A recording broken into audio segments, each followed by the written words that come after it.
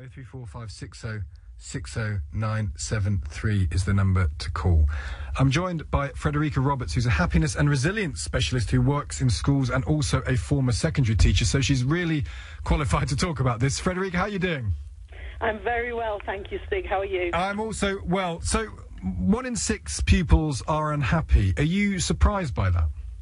I'm not surprised, and actually, well, in a way, I am surprised that it's only 1 in 6. Yeah. Because my experience, certainly, of working in schools, the feedback that we get from teachers about the need for mental health support, for the work that I do with my colleagues in terms of boosting children's resilience and happiness, and the devastating statistics that we keep reading about suicide rates in children and teenagers are horrifying. So actually 1 in 6 is lower than I would have expected it to be, but it's still too high. And so do you think, let's talk about the exam, notion of exam stress. Do you think that we have too much of a pressure on our children to perform in exams? I think so, and I think the problem with that is, and you've touched on a lot of that in your introduction, that we test them too early and too much. So, you know, Professor Brian Cox was quoted the other day as saying we shouldn't be using children as a measuring stick for schools' performance. Yeah. And there is no evidence, actually, to support that testing improves children's learning. So why are we testing them? Why are we testing them at such an early age? It's not helping them learn, it's just helping them pass tests. And actually it's adding to their stress from an increasingly early age. The fact that I do most of my work in primary schools is actually down to the fact that primary schools are saying to us children are under so much pressure, especially when they come up to their SATs. They just don't know how to cope, and they need the help. And that's a very sad state of affairs. And you've mentioned Finland. You know, children in Finland, for example, they don't get tested at all for the first few years of their education, but they also start school later. They don't start school until they're 7. So they have time to learn, to be children, to socialise, to play, and all of that to lay the foundations to having those relationships and a foundation to actually have a support network when they do have problems. Whereas we throw them in at the age of 4 and 5, and they don't have time to learn how to play and socialise and interact with other children and ask for help and all of those things. But I'm struck by the fact that my daughter's 8 now, and so she's gone through the first set of SATs. And she barely noticed she was doing it. So I just wonder whether some schools ramp it up and make it feel like this hugely pressured thing. I think talking to her, she didn't really know she was being tested.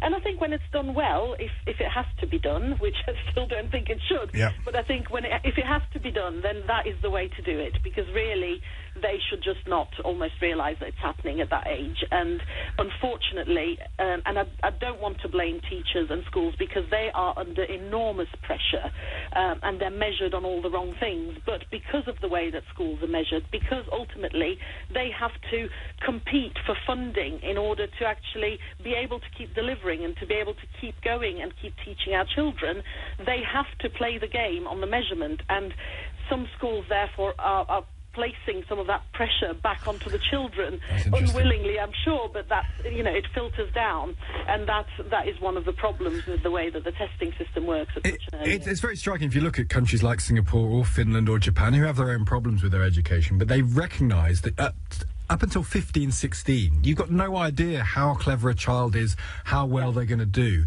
And so they don't stream any of those countries until 15, 16, where you then say, do you want to go towards an academic type of discipline, or do you want to go to a vocational type of discipline? We in this country have got locked into this notion, haven't we, that at 7 we know what the future holds for kids, or 11 even, and that doesn't seem to be true.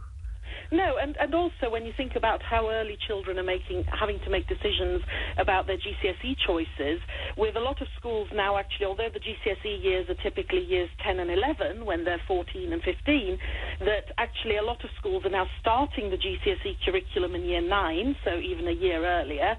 So children are making very big decisions at a very early age as well. And that's a pressure because, you know, not everybody knows what they want to do when they grow up. I mean, I'm 45 and I still don't quite know what I want to do. Same with me, yeah, I agree. It's changing. I think that's part of the problem as well. You know, we are streaming them by ability, but we're also streaming them in terms of forcing them to make big life choices very, very early on that are going to impact on what they can then study later on. You were a teacher, Freddie. We don't have to leave it on this question, but teachers should be regarded by society as important as doctors. Mm-hmm, yeah. They're not in this country, are they? They're not, and I think, not to keep banging on about the testing, but actually that is a symptom of us not regarding teachers in the way that they're supposed to be. Because if you regard teachers, if you give them the right training, the right support, and the right recognition, then you understand and accept that teachers are the best placed people through teaching and interacting with the children to know how well their children are doing and to be able to give them the support that they need in areas where they need additional support, as opposed to just saying, well, we don't trust you as teachers, as a profession, to actually be able to make these decisions and these differentiations. Therefore, we're just going to test all the children and use that as a stick to beat you with. So, no, there isn't the respect that there should be for teachers. And that has an effect. Frederika Roberts, thank you very much indeed. Happiness and resilience specialist who works in schools. She used to be a secondary teacher as well.